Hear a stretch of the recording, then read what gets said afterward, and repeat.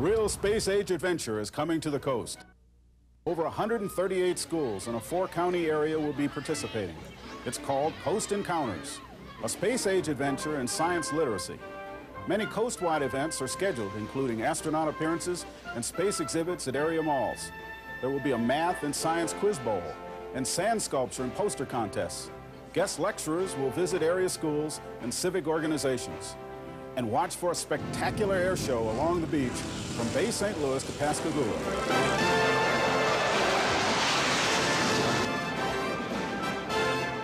For more information on how you can get involved in this educational coastline community program, have your teacher call Stennis Space Center at 601-688-3429.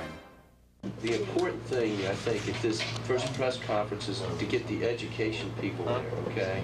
It's not as important to get the politicians. They can come, we can invite them to the luncheon. That's right. I'd say go ahead and ask them. We got to get these educators there. If not, we're not going to get the word. Larger base, get more drop. You want to invite the school boards in general? I would invite the school boards in general. If the president can't come, it's not a wash, then maybe you'll have at least 1 or 2 from each school board. To provide a vehicle and mechanism to promote involvement in education by business and industry on the coast. And this is the key to the whole thing.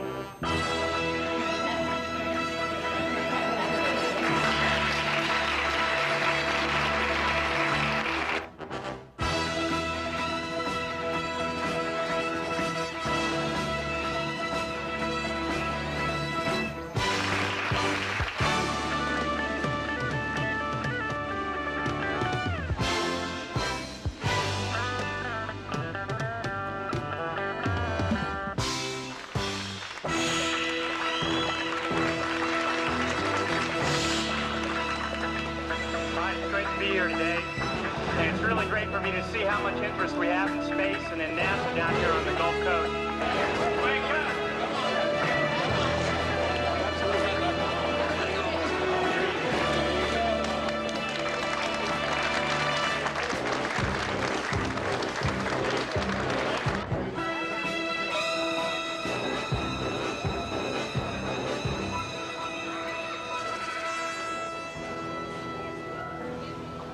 The proportion of 18 to 20-year-olds who represents the college-going group are declining. That's on a spiral of declining, and it probably is going to bottom out around the mid-90s and begin to go up again. I think it'll be easy to find astronauts. Astronauts are really a pretty small percentage of our workforce. But for every one astronaut, we've got 3,000 other people working at NASA, and that's right now. If we have to go to Mars, or we decide to go to Mars, we're going to need even more. Those numbers could double or triple. Do astronauts need to know We have to start now to make sure our children are well educated in history, in English, and especially in math and science, so that they're ready to take over our space program when we move out into the solar system. You know, by one estimate, it takes 10,000 high school students expressing an interest in a science or engineering major to assure us of 20 men and women who will go on to receive doctorate degrees. And I hope that each student touched by Coast Encounters will consider a career in science or technology, and that some of them consider returning to the classroom as teachers to inspire a new generation for the future.